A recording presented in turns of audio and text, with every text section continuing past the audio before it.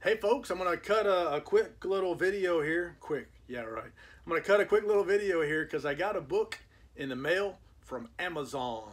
An Amazon book, and Amazon book unboxings are always a bit of an adventure for me. You never know what's going to be inside. So stay tuned for that. The kids tell me to say like and subscribe. So please do the kid a favor. Like and subscribe. Every time you like one of my videos, a puppy wags his tail, a kitten purrs, an angel gets his wings, Michael Myers does Michael Myers things, Freddy Krueger does what he do, all kinds of cool things happen.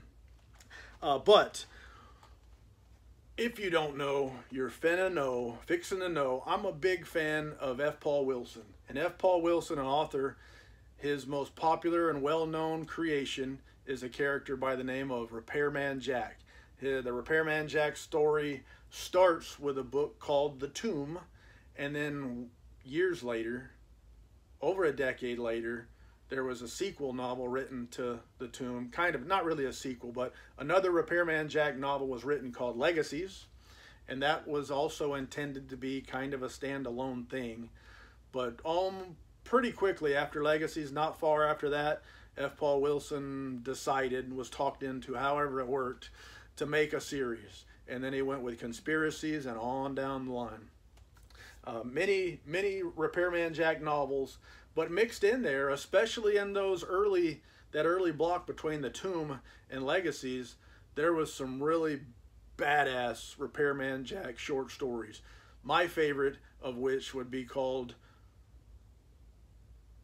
stay tuned.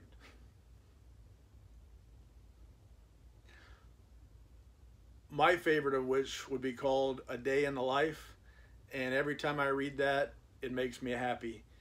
Anyway, A Day in the Life is my very favorite, but there's a lot of them that are great. And actually, a lot of them were also incorporated later into the novel. So a lot of authors will do that. They'll write a short story, and then at somewhere down the line, they'll work that short story into a novel that they're writing, or they'll expand it into a novel. And F. Paul Wilson, with a lot of these Repairman Jack stories, he would fit them in. Because a lot of the stories would be what you call a fix-it. Somebody's got a problem. They can't go to the government. They can't go to their family. They can't go to the police because of one reason or another. And Repairman Jack lives in those in-betweens. That's where how he makes his living, is on those in-betweens. So doing jobs for money for people who have no other choice and nowhere else to go. And he's very select and particular about the types of jobs he does. But as you can tell, since he's got 20 books or something like that, things don't always go as planned. Now, at one point, a few years ago, all of those stories were collected here. All of those short stories of Repairman Jack were collected here in this trade softcover book called Quick Fixes. And that was the only way to get this book, right here. Well, not that long ago, F. Paul Wilson sent out an email or posted something, whatever. He told the people, this book will finally be available in hardcover. So immediately, without any further ado, I went on to the Amazon link. I think he even had an Amazon link in his whatever he sent out. But anyway, I went to Amazon, ordered the hardcover book, because hardcovers are better than soft covers, right? I ordered the hardcover book from Amazon, and here it comes. This book comes in a box, so at a distance, man, that looks good, great. But here's one of the things that worries me so much about Amazon. There's who knows how many people handling this book, and they're taking it and they're throwing it and they're stacking it and they're knocking it off and they're kicking it and stepping on it and spitting on it. And no, anyway, the books get handled. They get moved around, tossed around. People are working. Working folks don't have time to delicately handle this stuff so that it doesn't move.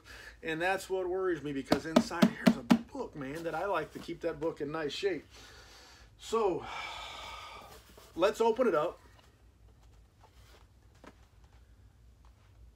and let's see. Keep your hands out of the line of fire, because there's a lunatic on the other end of this blade. Let's see what it looks like. I'm a little bit worried. I'm not making myself sick because this weren't no $800 book. But this is still a book that I like to have nice and neat. And I got a 9-year-old son that loves these things. So in a minute, I'm going to take these into the room and hand it to him. And he's going to say, "Thanks, Dad." And then I'm going to hear pow, pow, pow, pow. He stops what he's doing to pop these things. He takes after his old man. All right, so here's our book, our hardcover book. And it is library bound. It looks very much like the trade soft cover that I showed you a minute ago. And here's what worries me about Amazon shipping is when you got stuff flopping around in a box, it's not protected, you get some dings. And sometimes those dings are intolerable. This time it's not too bad. And again, quite frankly, I don't remember what I paid for this book, but I think it's something I can live with. So Quick Fixes, it's a collection of short stories from F. Paul Wilson of Repairman Jack. And if you want to pause, you can read all about it here. Read all about it. Repairman Jack doesn't repair lamps. He doesn't repair dishwashers. He solves problems. Let's take a look inside here and see if there's anything of note. I will show you the table of contents. This is a work of fiction. All the characters, ... First hardcover edition, published 2021. First paperback edition, 2011. So I said a few years. It was more than 10 years ago. I didn't realize it was that long ago. I've had it a long time. Time flies when you're having fun, when you're collecting stuff and reading stuff and doing the thing. But here's our table of contents. Can you see that?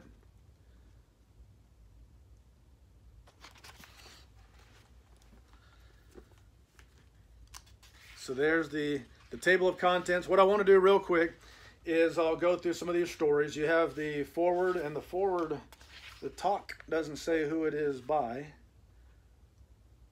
The foreword is very short, and I guess this foreword would be by F. Paul Wilson.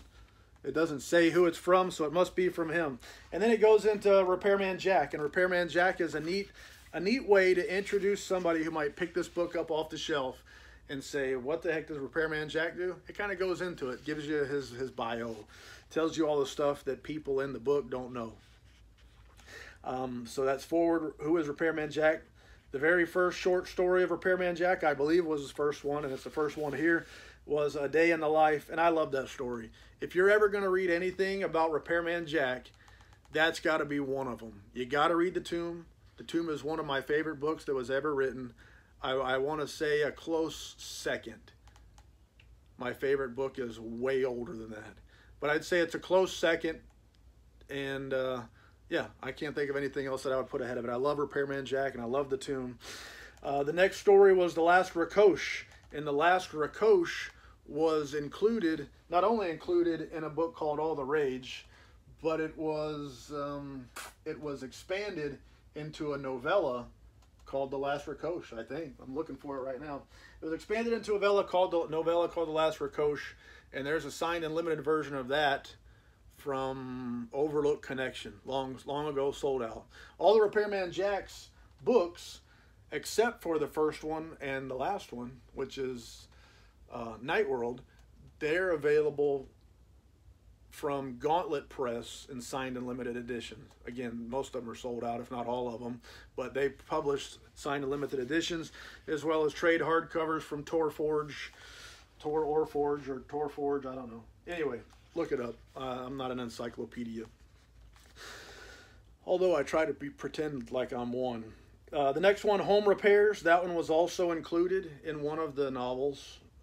The Long Way Home, like I said, I think most of these have been included in novels, but read the short stories, especially the early ones. Any author, over time, their tone and their style will change somewhat. And you can recognize writing from different eras in an author's career. And F. Paul Wilson in the 80s, especially writing Repairman Jack in the 80s, had a true tone and a true feeling. And I got a kid tell me he's getting his very first snack. Here it is, almost 5 o'clock, and he's getting his very first snack. For things you wanted to know. I got my first snack. Okay, buddy. I'm sure it's my first. Okay, love you. Love He sure is his first snack. Interlude at Dwayne's, that's a newer one. But I say they're all new, but anyway. Interlude at Dwayne's is a newer one. Do-Gooder, Recalled, Piney Power, Infernal Night. Then you have a publishing history, The Secret History of the World, and a bibliography. So The Secret History of the World is essentially the secret history of the world. But a lot of F. Paul Wilson's books are tied in to this larger theme, this larger thing that's bigger than gods and devils and things like that. And it's more about these unknowable, unimaginable entities that fight each other over existence, like a board game. And every planet, every sentient planet that has, what does sentient mean? Every sentient planet has value, and they want to have them all. The winner is the one that has them all. And Earth is one of the pieces, not necessarily the key piece, but a piece in that puzzle. So from time to time, they have battles going on Earth, and they take place in all sorts of forms with all sorts of characters across the F. Paul Wilson mythos, whatever that means, I don't know, that they would call the secret history of the world. Also, some of those books create what's called the adversary cycle. That's a lot of talking about one book that I got from Amazon.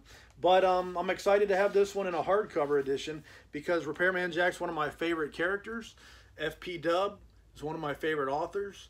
And this book, for 11 years now, has been only available in paperback. And it's nice to have it in hardcover. And F. Paul Wilson, should I ever run into you again, I'm going to ask you to sign me one of these. Thank you very much. C'est la vie, baby. Adios, amigos.